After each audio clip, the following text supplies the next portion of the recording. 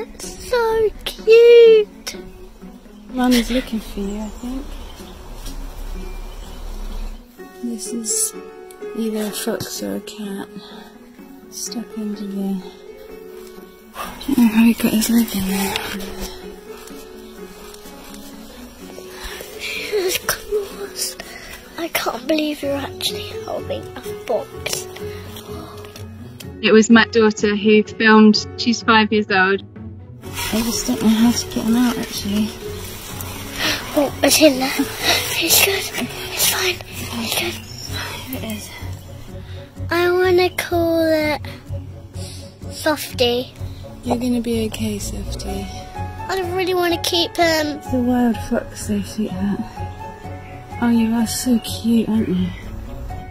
Once I picked it up, I saw that it was really quite poorly, and when I put it down, he couldn't even move. We called some of the local wildlife rescue people. They were telling us that because of the lockdown, they didn't have as many staff and they wouldn't be able to get to us. So he likes to sleep. This is his first walking. He couldn't get very far at first, he'd just a few feet. It is very much like that feeling of when your child takes its first steps. You're a bit shocked, but so proud. We just fed him and kept him warm and clean. He got stronger really quickly. We were hoping to reunite him with his family. He's looking so much better. I left him out there at different times of the day and night, but his mum didn't come at that point. So this is what happens when you deprive a fox from its family.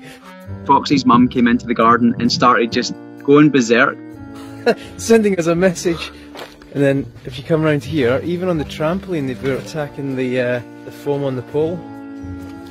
So they clearly want Foxy back. Trying to think about what she must have been going through to destroy so much of our stuff. We thought we've got to give them a good chance of getting back together. Hey, little one. Oh, he's walking. As he got his strength back, it was obvious that he wanted to get back to his fox family and away from us. Just about to release Foxy back to his mummy. So I'm having a last cuddle. We thought the best way to reunite them is if she can hear him calling.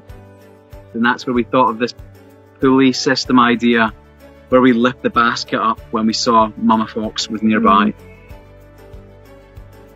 That's Dave up there, at first post. She's right there. She'll come, she'll come. Come and get your baby. There she is. Go and get your baby. Get your baby. Get that baby.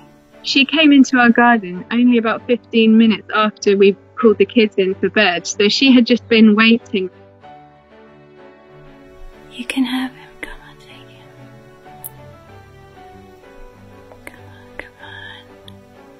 What are you doing? It was so dark, it's difficult to see, but we were there watching. Yeah.